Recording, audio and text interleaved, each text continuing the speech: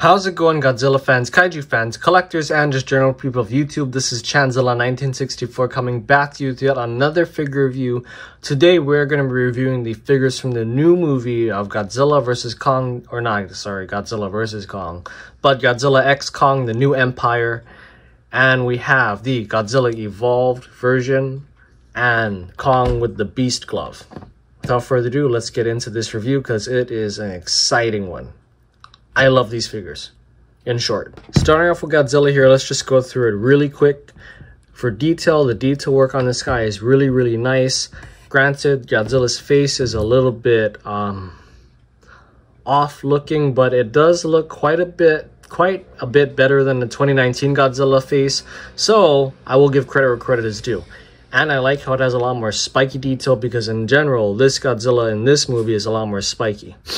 Now, we have the dorsal plates, which, elephant in the room, the dorsal plates are very, very nicely detailed. They look like how they're supposed to look like. And while there is minimal detail, and the minimal detail is reminiscent to the 2019 figure, it is still very nice detail on these dorsal plates for Godzilla. So I hugely appreciate it.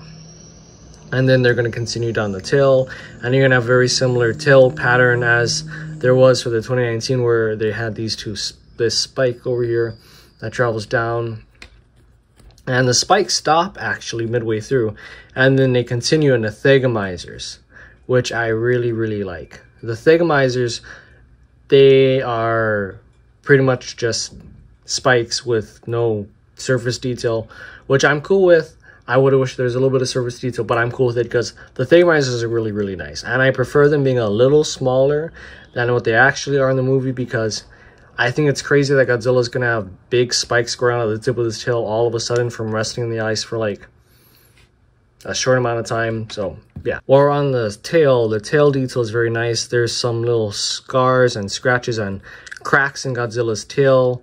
One stopping kind of around here. And yeah, I like the detail. It's really, really nice.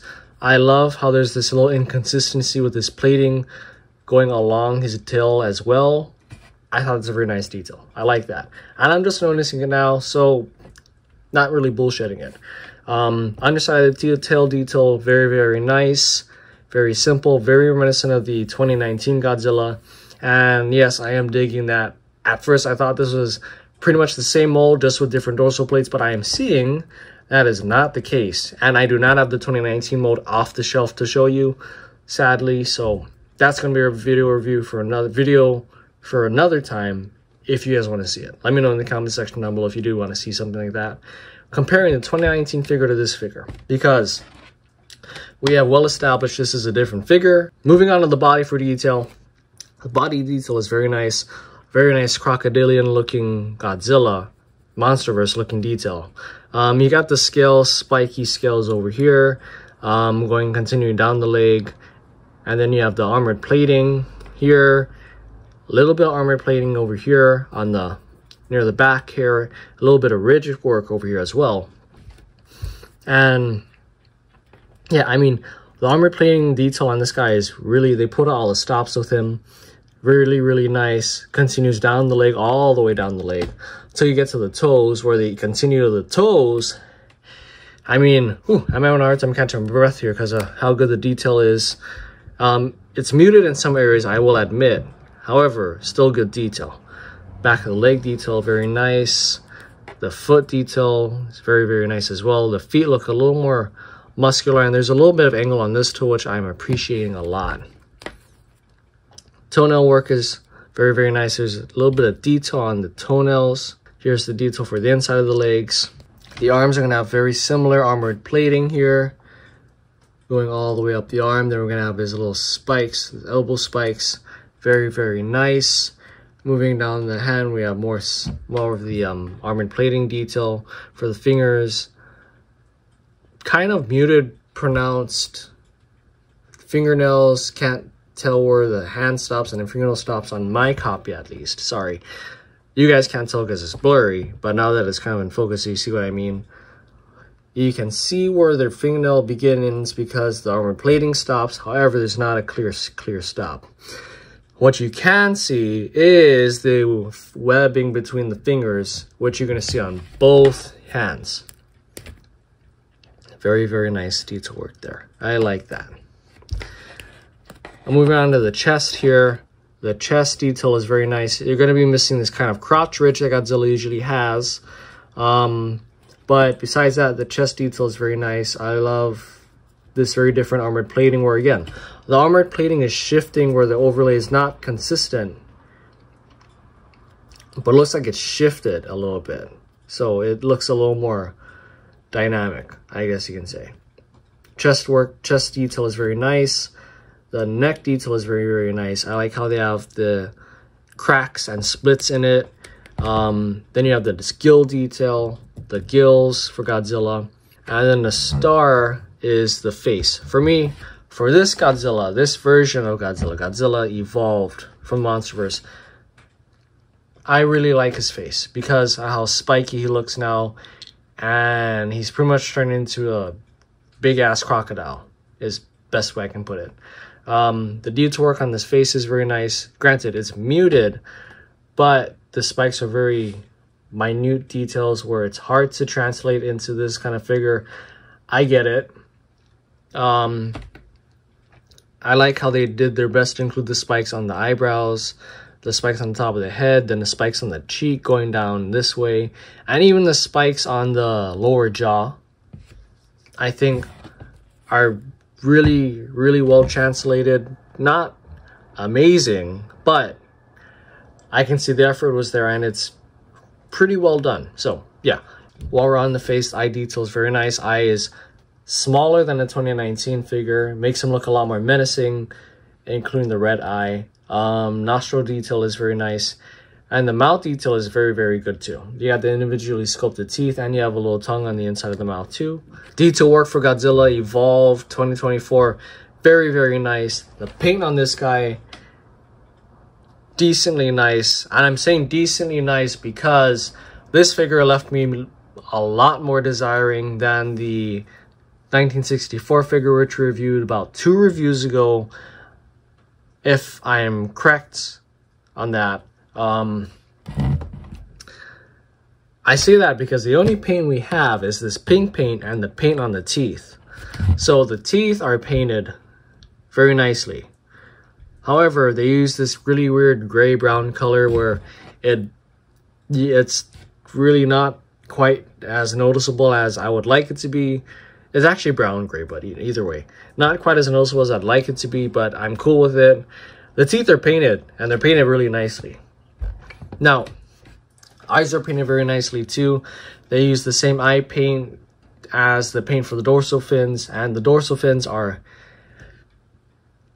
amazingly painted. I mean, from the tip of the head, the eyebrows, it goes all the way down to the tips of the thegomizers. Sadly, not on the outside of the thegomizers, but still goes to the very tip of this thegomizer over here. Very nicely done. I'm glad Bandai painted it all the way. All the way. And it looks good. I'm very happy they painted this part too. Now I won't have to repaint that at least. And they even painted the elbow spikes. Love that. My gripe is the chest ain't painted. Even though they don't really ever paint the chest. Besides the Godzilla 2014 figure, which I really, really like the paint on that figure. But the chest isn't painted, and the fingernails aren't painted. It's all just left the same color as the base. The only things painted are the teeth and the spines, which I get. In the interest of time, they will do that, and efficiency. However, it leaves a little bit left to be desired for this figure. Personally, especially for those who are looking for screen-accurate Godzilla figures. Granted, yes, this is a kid's toy. However, I still see the effort they put into quite a few of the other Godzilla figures, which I wish was translated to this figure. But moving on to Godzilla's articulation, his arms can move 360. His legs can move 360 as well. Very smoothly, might I add. There is no head seam. There's no head articulation. There is a glue seal at the tail. However, the tail does not move. So 4 points of articulation for Godzilla Evolved. And I will get to size comparison at the very end of this video. But so far, Godzilla Evolved, very nice, very nice, very nice. Detail work is really good. Paint is decent. I appreciate that they painted the dorsal plates from the tip of the tail to the tip of the head and the eyebrows. And articulation is about what I was expecting. I like the articulation personally. I don't mind the 4 points. If they start cutting out the leg articulation for Godzilla, that's when I'm going to start getting a little upset, or even the arm articulation. So articulation, really, really good too. Moving on to the Beast Glove Kong figure from Bandai Movie Monster series. Here we have the Kong from the new movie.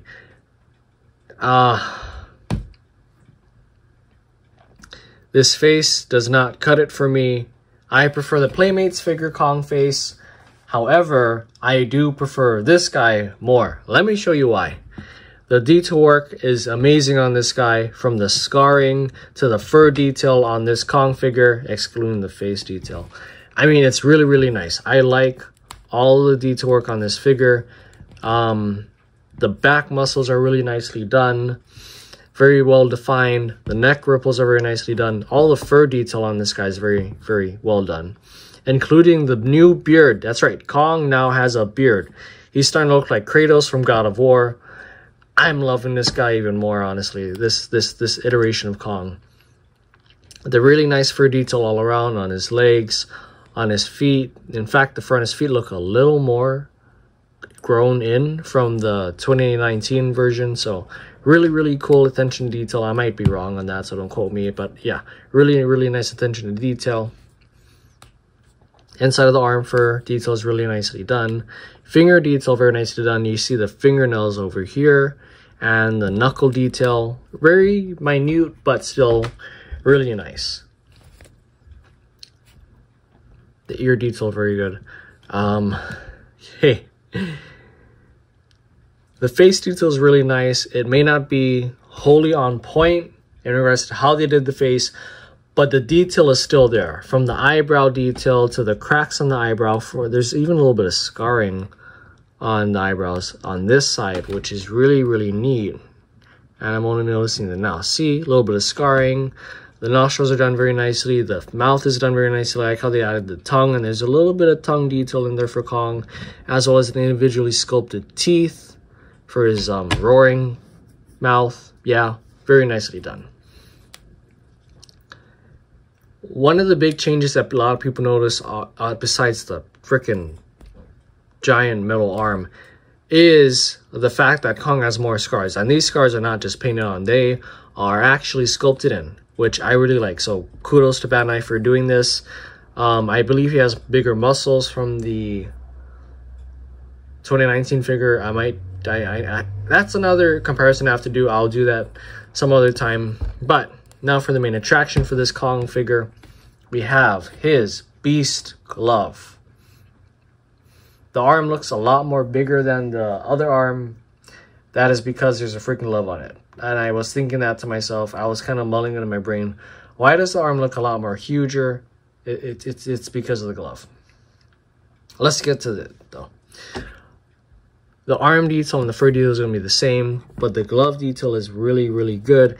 It's a lot more different from the Playmates figure Kong, where it's got a lot more mechanical details going on. There's a lot more paneling. Not really a big deal. It's just interesting how it differs so much. But the gears are very nicely done. Like the gear work over here.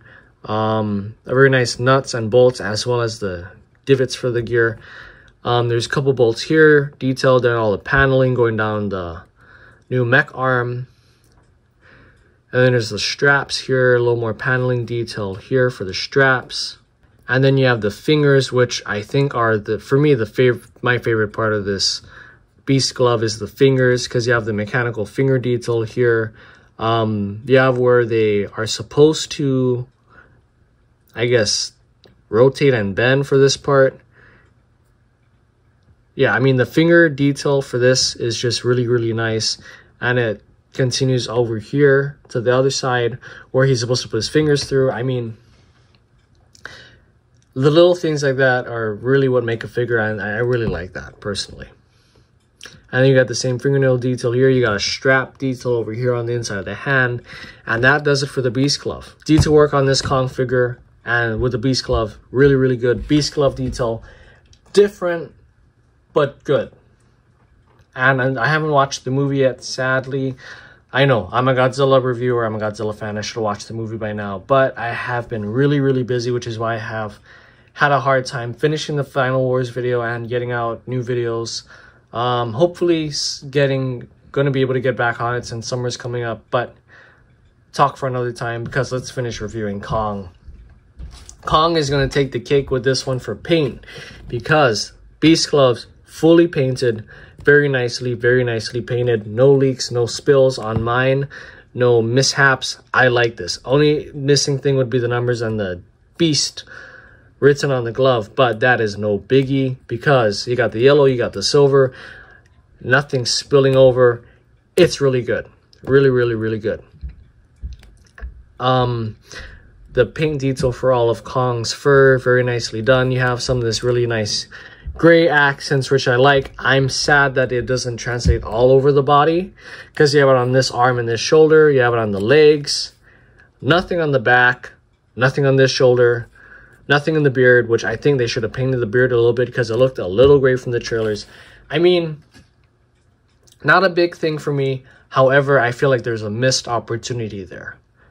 But I'm not going to ding them on it a lot because of the fact that Kong's face is painted very nicely with this gray monkey skin face and the monkey skin chest area, very nicely painted.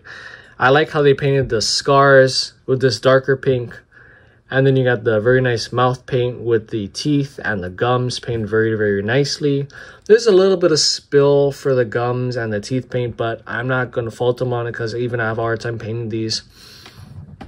The eyes are painted very nicely as well. They look like they are looking forward, which they are. I suppose you can say they are. And if you look at it head on, it looks very menacing. It doesn't look goofy at all.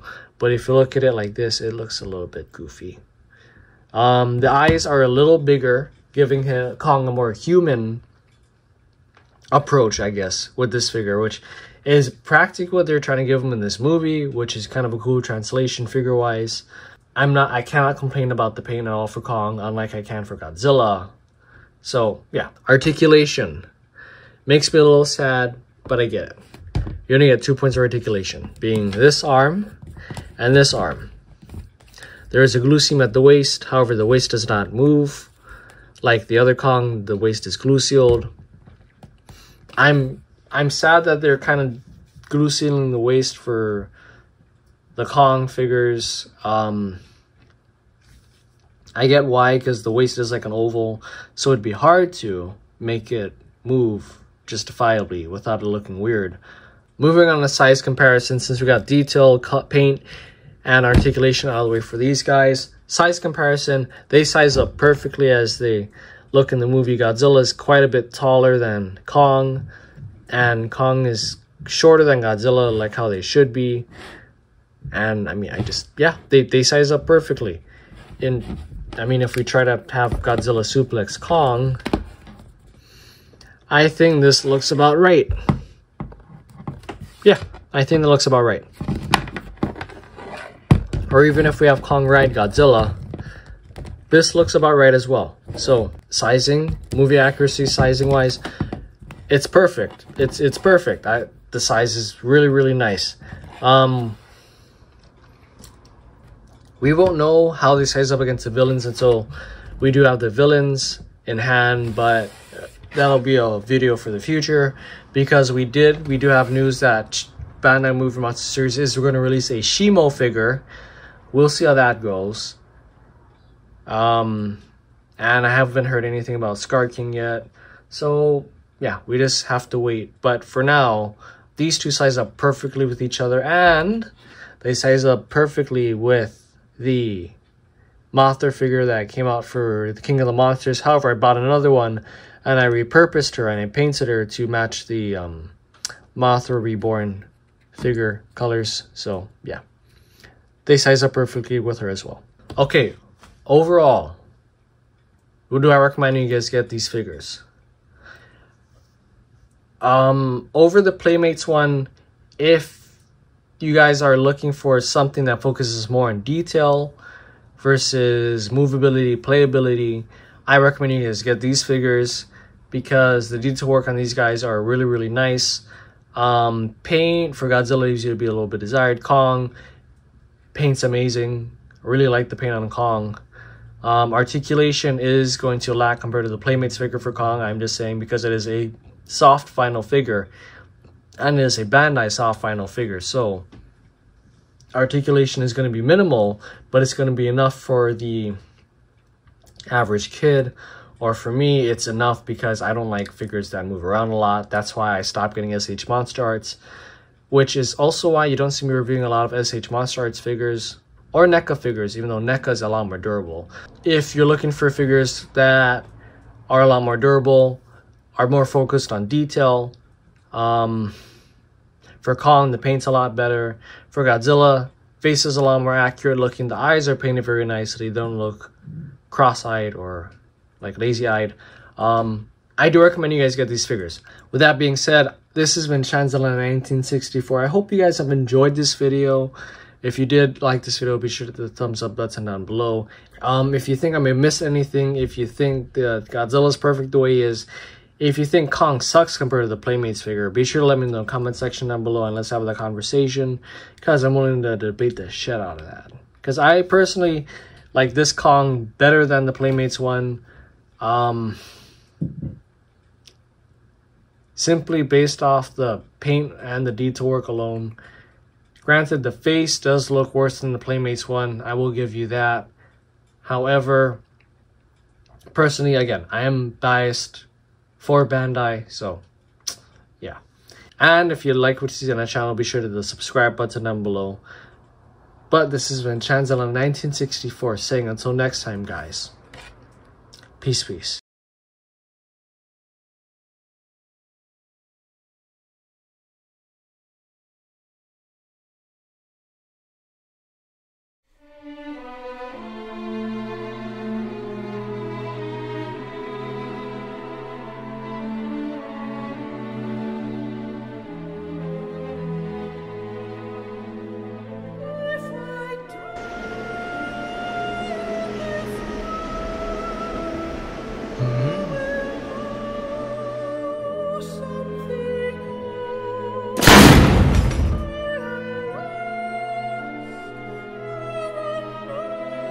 Kiryu?